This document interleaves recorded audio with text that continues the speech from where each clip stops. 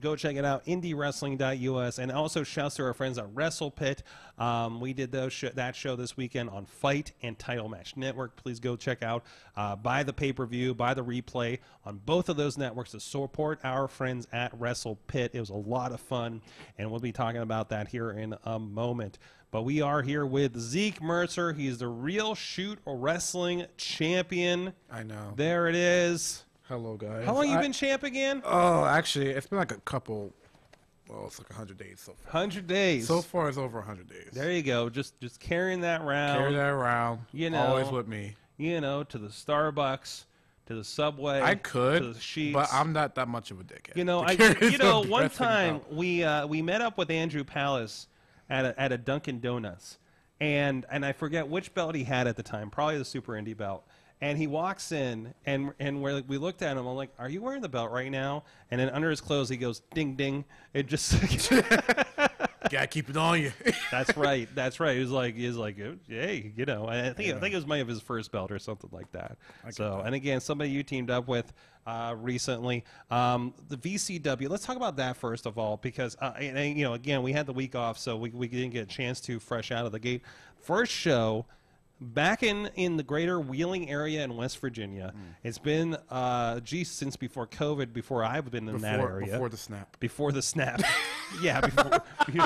Jesus. Before That's the what I'm post, calling you before from the now snap. on. Yeah, it was the pre-Thanos. we We haven't been there since pre-Thanos.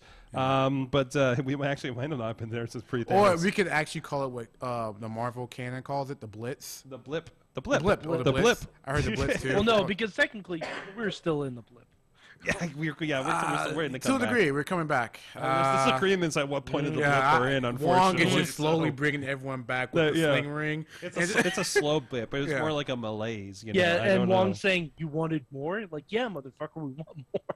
So I've been at this for 5 hours. Yeah. But anyways, but this was a big, and I know talking with Beastman, he's been on the show talking about he wanted to bring quality pro wrestling back, and that's a big thing. Like, I was sitting here looking for wrestling in the Pittsburgh area because I happen to have a weekend off, right? That's rare. And I know, right? And I was like, why is there no wrestling? And I looked, it was like, well, there's some wrestling of ill repute this weekend, maybe. But you know, that's a big distinction because there are so many companies, and not all of them are necessarily worth your time and money. And it was cool to see that he was bringing something of quality. And there were a lot of, somebody had a message about, I really love how everything about this promotion walking into it like came together between the graphics, between the setup and everything. Like, it really did, seem like, there's like a couple, little things for running a first show, getting things together. The first show will always have hiccups of some kind, some way, somehow. So for you, I mean, you've seen a lot of promotions. How did that kind of feel on the backstage side, being part of something like Victory Championship Wrestling? You want to know my experience is stressful. Yeah. Well, you were helping my ass out, and my plane was late, and I was starting to get sick on top of things. So, and thank you for helping with the green screen, by the way. Of course, I've helped. I got everyone's information done except mine. And that's when I realized. You know how when I realized when I got back, I sat down, and I looked over. I was like, "Damn it, the camera's gone."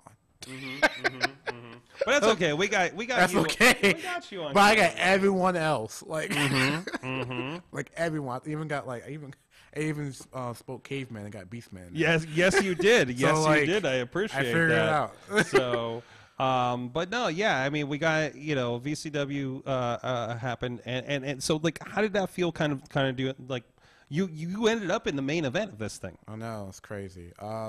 Well, I gotta protect my man Beastman. He doesn't need my protection, but getting jumped by these three goons. I mean, we all love Beastman, but come on, there's just a limit for something. You need friends. So I'm glad we was able to help him.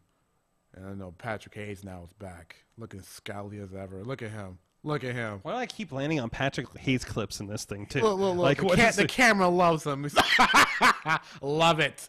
Good slaps there. Yes, absolutely. Love it. It was great. It was great to be back in Wheeling, actually, the Wheeling area, because like I don't think I have wrestled there since the blimp. Yeah.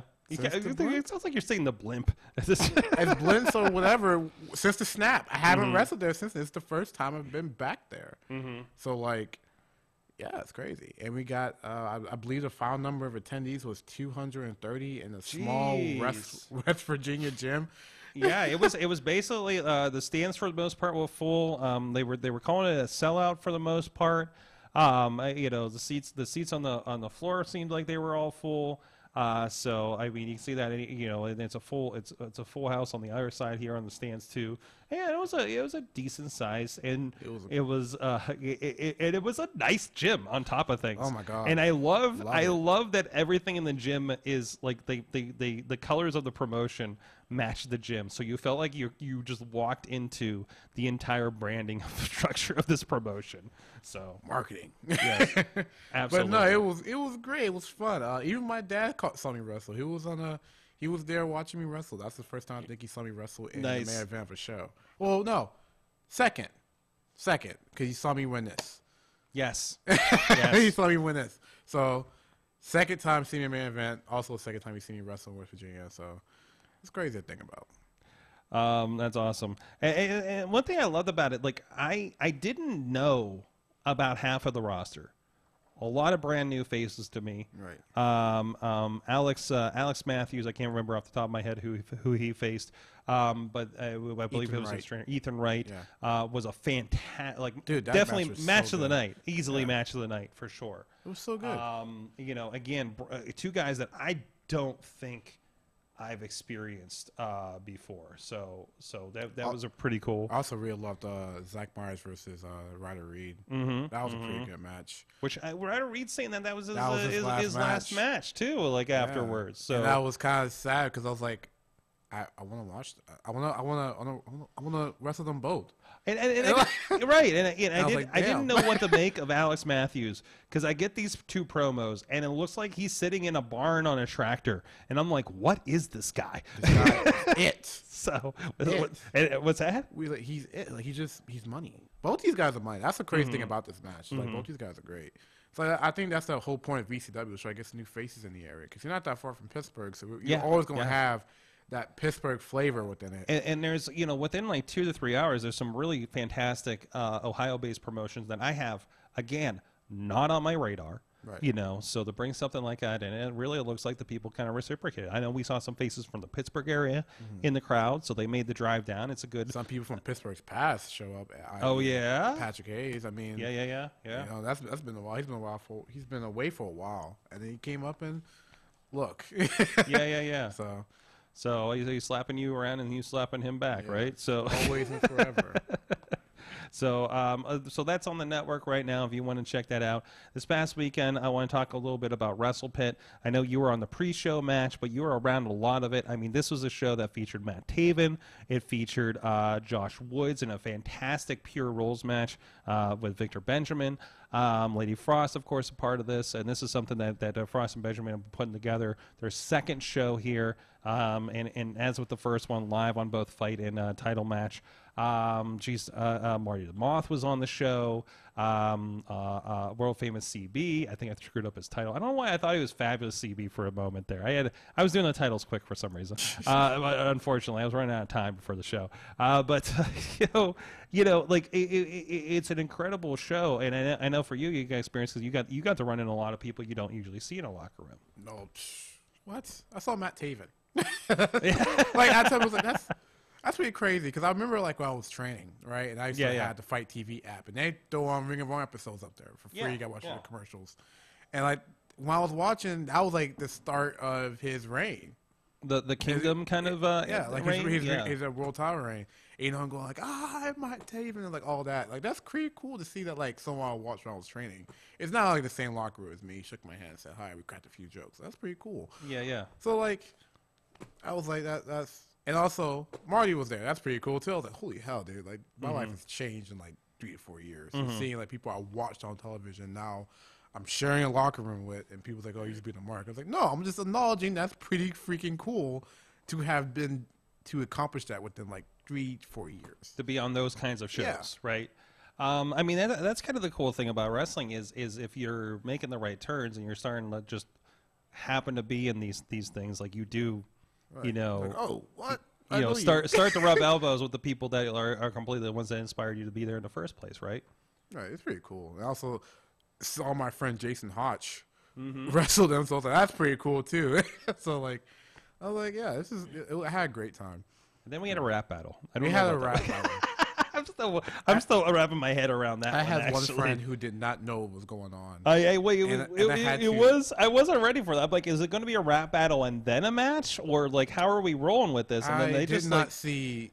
I mean, they were just like, no, this is a straight rap battle. And so, I remember my friend was asking like, why isn't there music playing? It's like because only on like TV they had music playing. When they actually did like rap battles, like. You know, like you found World Star Hip Hop. There were no music. Because anything any of us know about it, rap battles is 8 Miles. Let's be quite honest about this. Right, it's 8 Miles, but like truly, there's just people who get in the crowd. You know, they just start spitting out rhymes, and I can't rap. Don't ask me to rap. I can't. I don't have no music. I just have wrestling talent. That's it. Don't ask me to spit rhymes. I think there's a spot where we lose the table. There it is. Yeah. Oh, I lost that. There goes the VIP tables. Oh. If you're on the video with us. My man Jason was hurting. Taven, this is Taven Hotch, and who's the third guy? It was the first time I saw him. Bo, I think it was. Yeah. It was a pretty fun match. This scared me. I was like, because this poor lady probably never went to a wrestling show before. It's probably her second or third time, and like you'll be safe. You're at a table. Yeah, you're far from the action. And right? just like 2 or 3 people just jump on like near it was her, wild because the first show did have guardrails and everything, and the VIPs were lined up on the one side. And then probably just say the lady in the black dress almost had an issue. She was like, I bet she was like, I did not expect this to happen. I came here looking nice. I was told to be a VIP, and she got people jumping like 2 inches from her face. Just yes. Like, I was like, welcome to wrestling. Yeah, Welcome absolutely. No, but it was a fun show. Both VCW and Pit Fight was, WrestlePit is all gonna be great. I mean, there's so many shows around here. It's gonna be like, it's all blending together. And that's the thing. There's a lot of new faces, new promotions between these, other things like Enjoy popping up as well in the city. Yeah. And again, in city, I'm loving this in city concept that's happening. And there's more that sound like they're either coming back or making inroads. So that's what I love to see. I tweeted the other day that somebody messaged me, NXT always ends at the same time. And I was like, no, it doesn't. Sometimes it rolls over. Don't lie to me. But anyways. Sometimes. Yeah, sometimes, right? But no, like, and I think this is something that's been missing for the longest time because I'm seeing what's happening in other towns. And this is Pittsburgh wrestling, literally in Pittsburgh. And you can say the other one was, but it was in Millville, let's be honest. But this was in the West End, in Pittsburgh. Live streaming, and I cannot tell you the last time. I don't think there has ever been a wrestling show in Pittsburgh on Fight that wasn't like maybe Ring of Honor, right? And that I don't even think has happened. And I think about it. Well, Stage AE, right? Yeah, the main stage, but they were on like Honor Club and stuff. I guess that was technically Fight too. Okay. But like as a pay-per-view, but I mean, I'll count that. But as far as indie wrestling, but that's not Pittsburgh wrestling. That's Ring of Honor. Yeah. You know, we have our flavor in there too. It's like I'm going to count WWE pay-per-views. So you gotta understand, like Pittsburgh wrestling's DNA is like all over, like the indie. That's the thing. That's the crazy part. Like that's the thing. But I think and this has always been my thing is, but people don't look at Pittsburgh. Right. Like everything's coming from Pittsburgh, but. A lot of exports, no one looking. A lot of people that stopped doing things in Pittsburgh and found their gold somewhere else. That's the thing. I have friends that say like, either wrestling's dying or the Pittsburgh scene is dying. I was like, I don't know where you're looking at, sir, or ma'am, or whatever you're doing. You're not looking at WrestlePit. You're not looking at what WrestleRex was doing. You're not looking at what Enjoy was doing. You're not looking at what Rise. You're not looking at what Rise was doing in Baldwin. Right. You're like not this. Like this is it. And even the people on the outskirts are doing amazing stuff. RWA consistently. I cannot tell you a promotion that's been as consistent as RWA has been in the last 5 years. Like still, right? Like they are down the road, you know, from how many other. It doesn't matter if Impact Wrestling's 10 minutes away or AEW people are at a promotion 10 minutes away. Those people show up, you know, and nobody in Pittsburgh has the brand loyalty of RWA. when you have when you have a product that, you know, that's literally preferable than like going to maybe a WWE show or an AEW show. I've heard that. I was like, I don't go to the arena for WWE shows. I come here. They come here. They're probably watching. I'll catch WWE or AEW or Impact on TV. Yeah. I cannot just turn on my television. But I will not miss sitting ringside at this show. No, this is where it's at, and that should be the focus. You gotta make your promotion or your content preferable. Like when you turn on YouTube, what's the first thing you want to watch?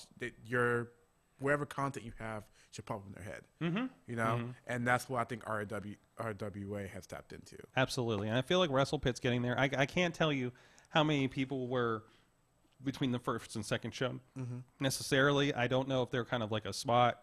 Like, I'm coming because Buddy Matthews is on, or I'm coming because Matt Taven's on this. Like, I don't know. I don't know where that's at, but they're definitely bringing a different thing there too. So, but that's kind of it should be to go for all wrestling promotions. Just make your content preferable in any way that fits whatever demographic you're trying to sell to. Absolutely. You know, like VCW is just, you know, good quality wrestling in West Virginia, in the small town West Virginia. That's like rare. Without much competition. Yeah, well, exactly. So like if you can bring the first show brought 230. If you can keep that 230, even build on it, that's insane. My God, there's promotions that are running. I like they've run for like 4 or 5 years, not pulling 230. So like you know, but you know what I mean. I'm just like, you have to make it like something like, I want to come back here. I want to watch it. If I have to miss it, I'm going to watch it. Yeah. Right. Yeah. Or Absolutely. like, I'm gonna get my pictures here. Like, I know people are gonna like, oh, I know this wrestler's coming here. I don't see him often. I want to go see him. You know, like, oh, tickets are affordable here. I know I'm gonna get 2 or 3 hours of great fun. I'm gonna go here. Absolutely. You just gotta make it preferable. You gotta make it like appetizing, basically. That's kind of the whole goal with it. So Zeke, we're way into we're way into the first quarter of 2022. I know you kind of slowed down and hibernate a little bit on the winter. We've talked about this before. Oh yeah. You know, I mean, traveling's hard. Traveling's hard with a shitty car, guys. Yeah, that's right. That's right. While I'm wrestling, man. Like, so what's on your kind of like, what are you doing for 2022? Where are you trying to get? You trying to get out of town? You trying to get more places? You know, or is it all about that belt right there? It's about the belt. RSW is coming back in April, so that's like soon. And so they've been on hiatus. They've been on a hiatus, you know. Yes. Even in winter, West Virginia snow is still not fun. You That's know, right, it's that's like right. it's not. It's still cold. A lot of mountains. A lot of mountains. You just like, okay, we bullshit. all need a break. We all should. That's we right. should all just like be home for holidays, not have to worry about anything. That's right. But now we come back in the spring. We got Happy Valentine's Day. Happy Valentine's Day. We have some matches lined up in the summer, into the fall, even into December. So like we're coming back. We're coming back strong. We're coming with more entertaining shows for the Fairmont, Morgantown area. So I mean, next year, I mean, it's just literally just, I think at this point, it's having fun. Having fun, having great matches, defend this belt, keeping it as long as I can, proving something. And maybe pop up in a new state, maybe pop up in a new, you know, promotion here or there. But, like, nothing's off the table, nothing's off the table. Are you looking for any kind of areas you're trying to get out to in particular? Indianapolis, not Indianapolis, but Indiana. And then, like, I want to go back to Illinois. Like, Yeah. I really want to go back to Illinois. I don't like the Chicago weather, but I was like, But there's that- something, man, that but wrestling up something there. is great in this town. Dude, Something's great. The vibe in Chicago is next level. Right. You know, between shows some of our crew are working and what we're doing up there. Like it's a whole other vibe up there. It's incredible. And I haven't been anywhere else that has that wrestling vibe. I still think Chicago think the whole state of Ohio has some wrestling that's like not really tapped into yet. Yes, And I'm just like, that's how Ohio kind of has the Pittsburgh problem, does it? Right. I mean, you got AIW doing fantastic things, Right. and they've built an amazing platform. I was thinking about them course. the other day because I was watching some clips of some. I was actually watching the main events blog, video blog, which if you haven't, they got 3 episodes up. I think I may make a cameo in one of them. But but yeah, like they have a great platform for Ohio wrestling that I don't think anybody else is doing too much with right now. Right. But there's like great content. Like what was that OWA that I saw main events popping up in, doing some great things over there. Iceman Tony's gonna be there. You know, like Oh, yeah? yeah, main events there. Jocelyn Navarro's there. Like Nice, it's familiar Pittsburgh faces that are like having these crazy great matches in Ohio, and everyone's like, well, what's in Ohio? I was like, an untapped treasure trove of wrestling. I promise you. Like, it's crazy how much good wrestling's there. It's crazy how good wrestling's like everywhere. And I got to experience a little between Cleveland stuff we did between Prime, Premiere, things like that. Right. And then we worked with the Dustin Batdorf Memorial, which excuse me, I forget which promotion they work with, but Juice Jennings, guys like that, right? Like, there's always been like a really strong bit. Coming out of that mid Ohio kind of thing, and so. same thing in Pittsburgh. Like we have a lot of people who are well known are from like Ohio, Pittsburgh, you know, Philadelphia, but not a lot of people are looking over here. No. So like I think like once people find out like these like crazy secret areas, like, oh, I didn't know Ohio was bumping like this. Like, yeah, so is Detroit, and so like parts of Michigan. Like, it is crazy how much wrestling. And I've been to regions where it's hard to find good wrestling. Right. And, I think we all kind of, especially anyone who's been here for the past like 6 years, have been wrestling for the past 6 years. Like, the landscape has completely changed. Even if everyone's like, you don't know what you're talking about. Like, well, it's changed just as much in 3 years, or just as crazy in 3 years over the past 6 years. So I mean, like, it's only gonna get crazier and crazier, and there could be more wrestling, better wrestling, crazier wrestling. You know, just I was waiting for it. I'm just kind of like, you know, I want to see where I am. I want to defend this belt. I want to make some moves, but like nothing's, like I said, nothing's off the table. Nothing's like completely on the table. Who are the big threats over there at RSW? I gotta stay Remy. Remy's a big threat. Okay. Not in like the sense of like, oh, we have this crazy, like, I don't like him, he's like me. It's, you know, it's just like, I see him as like, I think people sleep on Remy. I think that's the problem. Oh, yeah. Like, you have to sit there and watch this man do his work. It's crazy. I still think Palace is still much of a threat. Even when I won this belt, it was a mixture of Kincaid, Palace, and me, and somehow I came out like, yeah, okay. Like, all right, you know, but like Powell's still there, Louisville's still there. Kincaid can pop up anywhere. I mean, I had to face, I don't know how many times I had faced Kincaid and lost before I finally got a win over him. So like, I just, and not to mention, I had survived O'Shea. He's a luminary. Oh, jeez. I can't say I beat it. I survived him. So like, he's always a threat. And anyone who may be walking through those doors at any moment, you know, it's just. I think RSW is like a mixed bag of jokers and kings and queens. It just, you don't know what's going to happen. You don't know what's going to be put down on the table in front of you. So, like, I just got to stay ready at this point. I got to watch everybody. I can't just like, oh, I don't know about him that flew on my radar. No, I got to know about this person who walks through the door. I don't care if you're the first match or the third match or whatever. I have to know who the heck you are, because you may be coming after me or the belt I'm carrying or whatever spot I want to take. And so, like, it's just, I have to watch everybody. So everybody follow Zeke Mercer. I think he's going to have a really interesting story here in 2022 that you're going to want to keep an eye on. And of course, the doors are always open for you. Drop it in here as we're going through the year too. So where are you at online again for people who need to check you out? On Twitter is Zeke_Mercer. For Instagram is _Zeke_Mercer. And on Facebook it's just Zeke Mercer. It's not Zeke the Mercer. It's not Zeke Mercer. It's just Zeke Mercer. Oh. I had a lot of complaints about yeah, sometimes people got to get their social media straight, right? Yeah. So